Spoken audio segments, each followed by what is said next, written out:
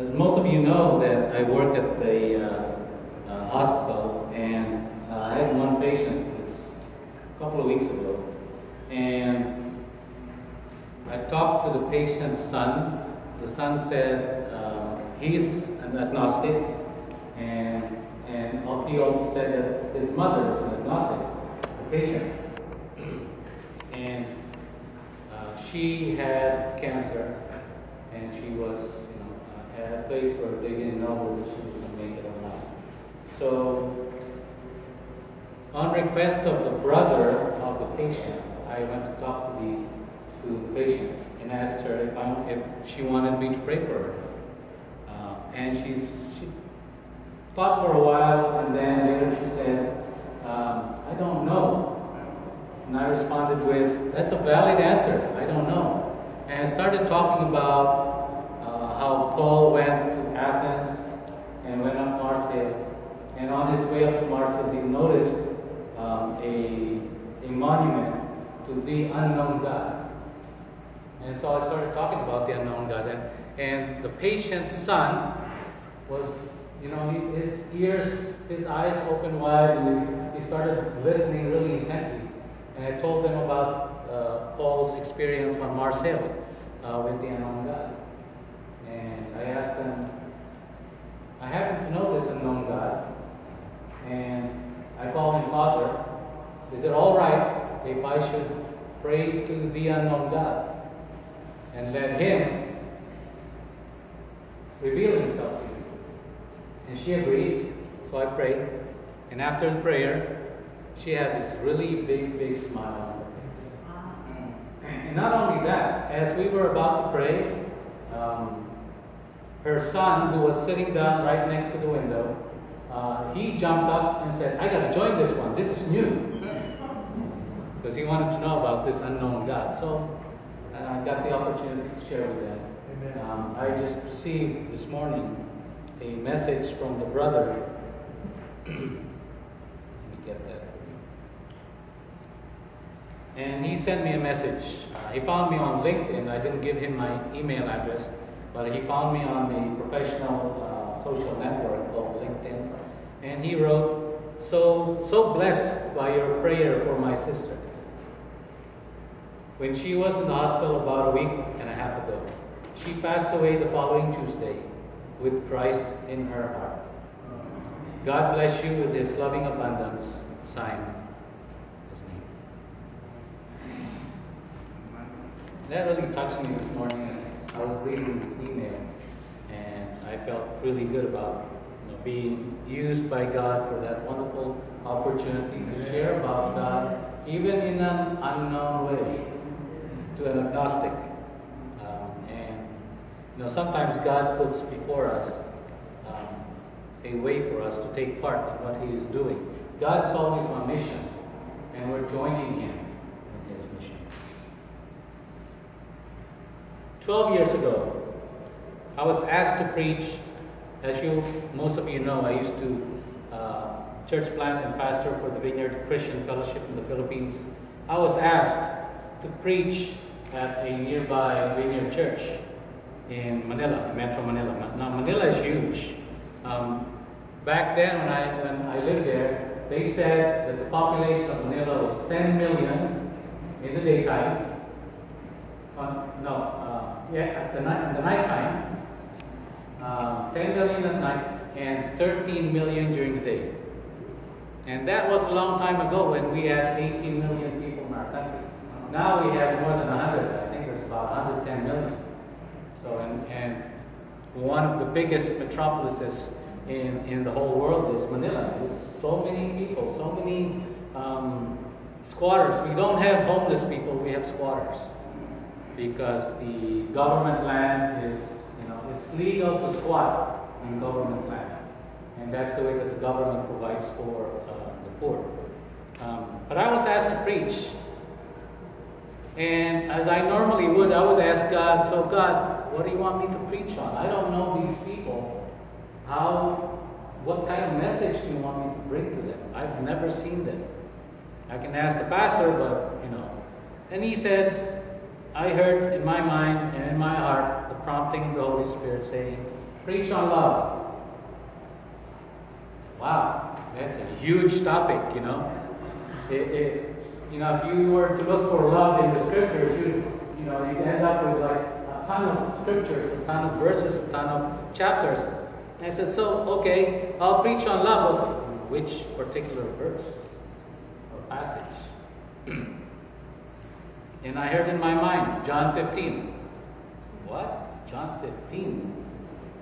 From what I remember, John 15 is about bearing fruit, which a lot of evangelicals would translate that to mean evangelism. And it's also about abiding in Christ, and a lot of evangelical churches would also translate that to mean devotion. And I thought, man, I don't remember that. I need to look up that scripture again. So I did. I went to John 15, read through that a number of times before it finally hit me. Really, the main message in that chapter is about love. And that reminded me about the greatest commandment, which is what? Love God with all your heart, your soul, your mind, and your strength. And the second is like unto it, to love your neighbor as yourself. All right. I've always wondered about loving God with all your heart, soul, mind, and strength. Now tell me, how do you love God with all your soul? Tell me, how do you love God with all your might, your strength? How do we really love God with all that we are? And how do we love an invisible God? And this chapter talks about loving one another. And I look at the body of Christ in the Philippines, at least, because I founded one of the fellowships in our cities, actually the fellowship that is in our pastor's fellowship in our city. We started that off as a small group, and then eventually we grew, and someone else came in with administrative talent and skills, so he organized that into a real bona fide pastors fellowship organization in the city. How do we love each other? I've been part of many pastors fellowships and attended many pastors gatherings, and the first thing we ask each other is, how big is your church? Where do you meet? How many services do you have? And it's like, are we here to brag about our ministries, or are we here to encourage one another? When we started our small group of pastors, we started with like 4 or 5 people. We actually got together, because I visited every church that I could within my district and invited the pastors to come and gather together. So the invitation was, let's get together, let's encourage one another, let's just love up on each other. And if we're having any problems in our churches, in our ministries, then we're here to, give encouragement and pray for each other. But I find that wherever you go, there's always this difficulty in trying to relate with other churches. And I've seen in the internet that the definition of a church or a cult is the church down the road. Did you get that? The definition of cult is a church down the road. You get it, right? So the church down the road in Oki, there's one church there at the corner that they advertise, that would be a cult. But it's not true, that's not true. Okay? The definition of cult is not that, but rather, something else. But we tend to look at other churches with suspicion. We tend to look at other denominations with a lot of suspicion. We tend to look at the other, the other parts of the body of Christ with a lot of suspicion, because they don't teach, they don't preach what we preach. They don't sing songs like we sing songs. They don't do ministry like we do ministry. Some churches are social gospel. Some churches are holiness. Some churches are, evangelicals. We consider ourselves evangelicals because we're part of the National Evangelical Association, and so is the Vineyard. The Vineyard is part of the National Evangelical Association here in this country. We were also, the Vineyard in the Philippines was one of the first churches in the 80s to become part of the Philippine Council of Evangelical Churches. So, but we always tend to look at other churches with suspicion, other Christians with suspicion. I was the first minister in the Philippines, in the Worldwide Church of God, to ever go to a seminary. I broke the barrier. And as soon as I stepped in, or I applied to go to that seminary, the first question was, what's your church? Worldwide Church of God. Do you see your statement of faith? Tell me about that Armstrong church. So I had to prove to them that, hey, we've changed, and you can trust me. I'm not going to try to convert all these other students into Armstrongism.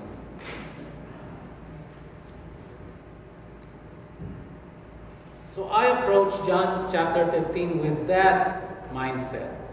Well, let's look at John 15 this time. In the right way.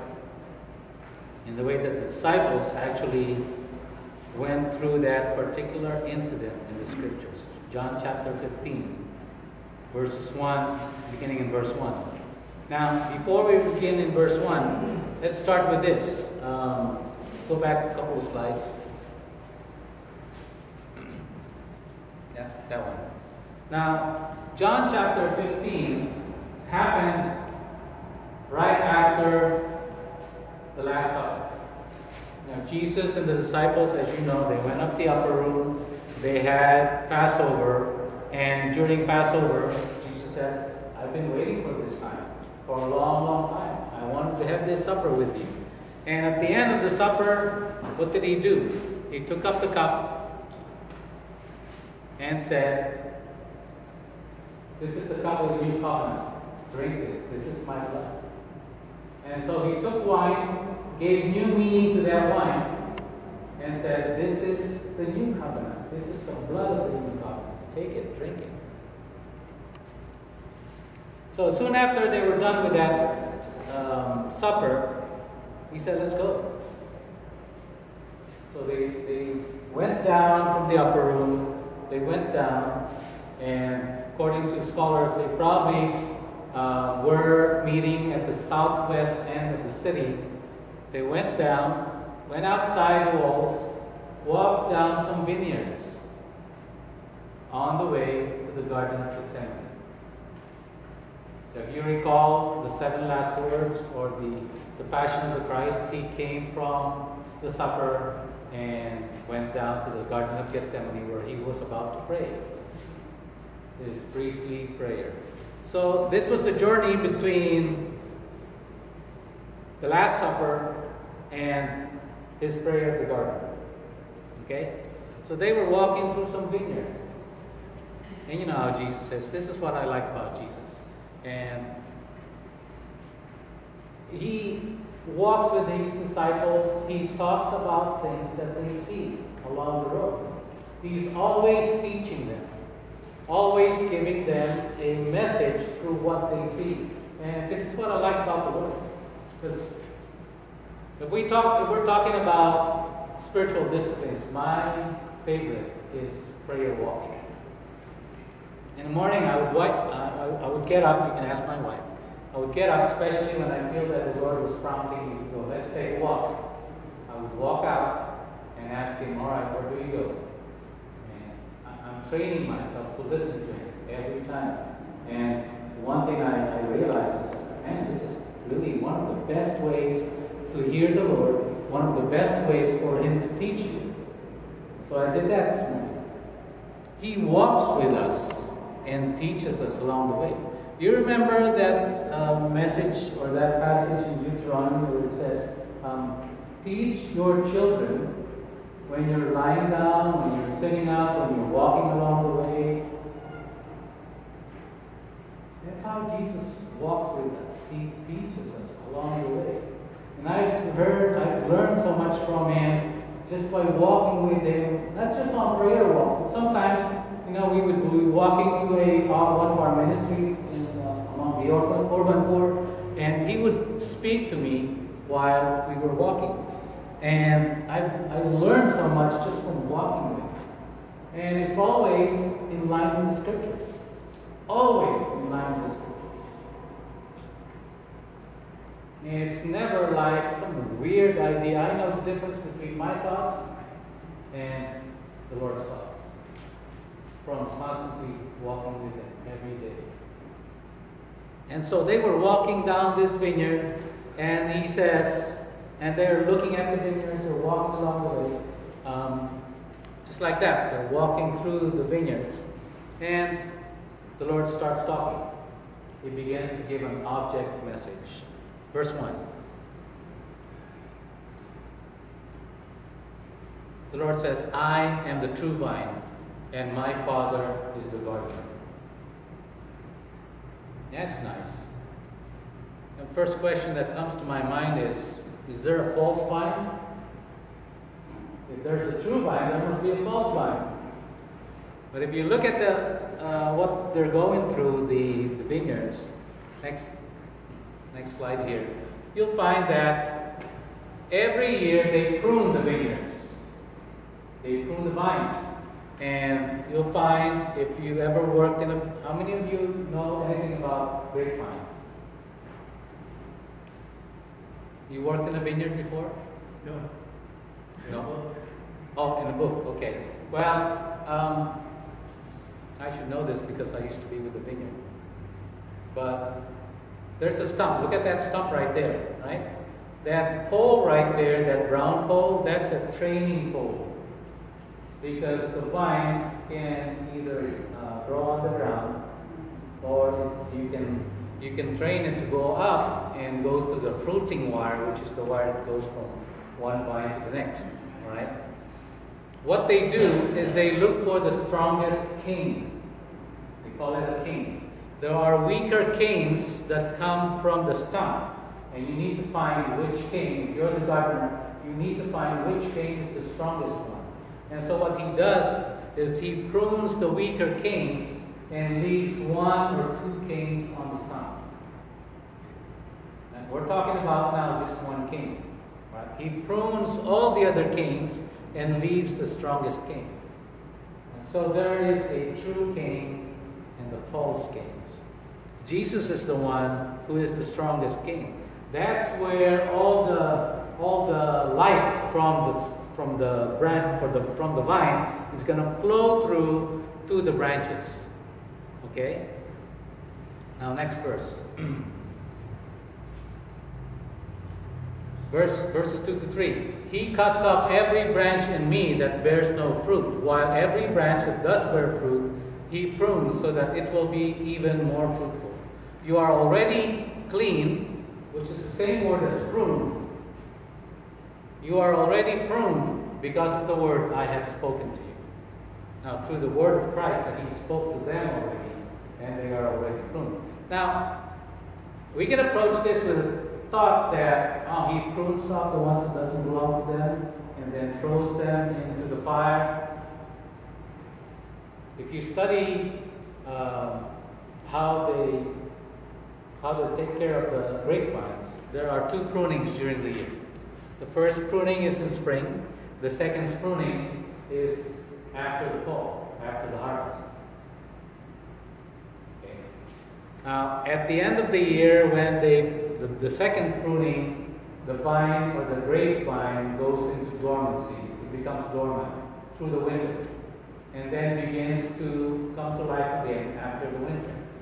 Now, we are looking at the grapevine right after the winter, when they had already pruned, removed the other canes, and left only one or two. Okay? In the springtime, it begins to grow like this one. It's a lot of foliage. Too much foliage, actually. And what happens is there's not enough sunlight to go through, there's not enough air. So what the gardener does is he he folds over the canopy, removes all the extra foliage, prunes the branches in that cane that he feels is not going to bear fruit. Now, the reason he does that,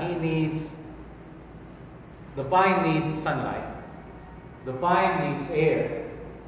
And he needs to prune those other branches that he thinks are not going to grow. And that's because he needs to stimulate the entire cane. He needs to stimulate those branches. Those branches get stimulated so that they bear fruit. Okay? Next verse. Remain in me. In the King James, if you're using the King James, it says abide in me. So the same way the word abide and remain is in NIV, that's the same word. Remain in me as I also remain in you. So he says, look, you are my branches, you remain in me. In the same way that I remain in you. It's always that tango, that dance, that perichoresis. There's always that interaction between the branch and the vine. Remain in me as I also remain in you. No branch can bear fruit by itself. It must remain in the vine. Neither can you bear fruit unless you remain in me. Now remember this. The cane that they removed, if you belong to that cane, you're thrown away. He says you have to remain with this cane, which is the true vine. Remain in me as I also remain in you. I am the vine. You are the branches. If you remain in me and I in you, you will bear much fruit. Apart from me, you can do nothing. True, right? If you're not connected to the vine, right, you're going to be down on the ground. Next thing you know, you're going to be picked up. But you see, the spring pruning is not so drastic as the fall pruning. His purpose was for us to become part of His family, to receive the Holy Spirit, to become part of that divine family. So He's going to keep His Father's commands and remain in His love. So what we're learning here from what He just said is that you keep His commands, we remain in His love. All right? Next verse. Verse 12. My command is this. Now, look at that. That's so simple, isn't it? We keep on reading scriptures and we bring in thoughts that are foreign to that particular passage. Command is not talking about the 10 Commandments. He's not talking about the 613 commandments in the Old Testament. In this particular passage, he's talking about loving each other as I have loved you. Can you turn to your neighbor and say, love each other as I have loved you?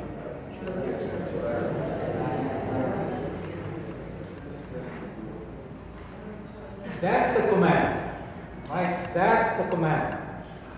Next slide. Verse 17, which is 5 verses later. Again he says, this is my command. As if one command, one statement of that command is not enough. Again in verse 17 he says one more time, this is my command. We shouldn't think of any other thing, right? Because he says, this is my command. What's the command? What's the command? Love each other. Say that with me. Love each other. One more time. Love each other. Next slide. Here's what we see from this particular passage. If we want to bear fruit, he says, remain in me. If we want to remain in Christ, remain in His love, he says, keep my commands. So going back, he says, if you keep my commands, you'll remain in me. If you remain in me, you will bear fruit. So what's the key to bearing fruit? So simple. In algebra, it goes like this. X is equal to y, and y is equal to z. Therefore, x is equal to z. For those of you who are math enthusiasts, that's what it means. If you keep the command of loving each other, then we will remain in Christ's love. Then we will bear fruit. Who wants to bear fruit?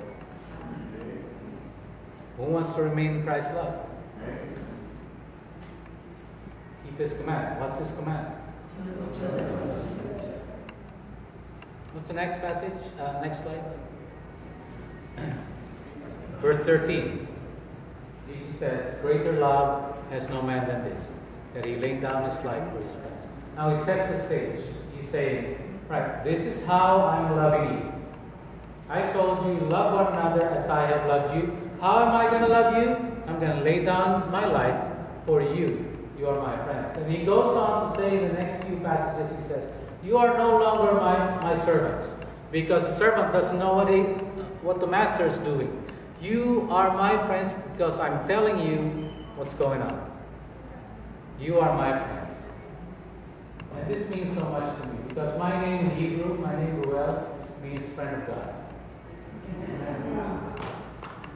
It's not just me, you are. You are friends of God. Right?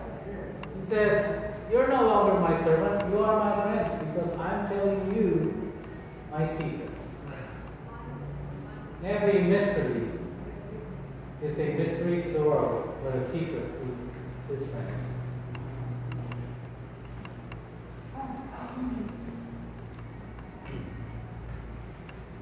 Next slide. So Christ's example that we see when He went to the cross. It was the greatest act of love, laying down His life for us.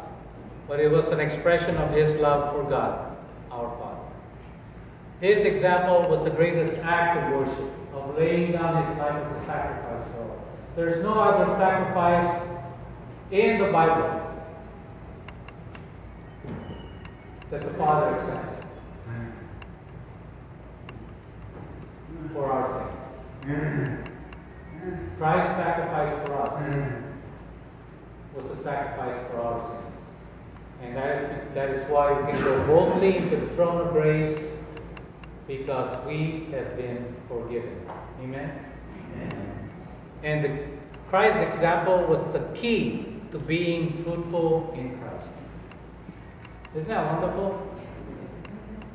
If you want to know how to be fruitful in Christ, look at His sacrifice. Look at the cross. If you want to know how to be fruitful in Christ, follow His command. And His command is to love each other. So the question now is, how can we be fruitful? And you know the answer, right? Is it A, love one another? Is it B, lay down your life for each other? Is it C, obey the new commandment? Or is it D, all of the above? What's the answer? All of the above. Yes, it's all the same. Because the new commandment is to love one another as I have loved you, and laying down your life for each other is another way of saying that. That's the example of Jesus Christ. He laid down His life. Now, we can go home and say, all right, well, good, love one another. You know that's preached in every church? It's preached in every church. And even those Christians that we know who hate Muslims so much, they also preach love one another. They forget to preach love your enemies.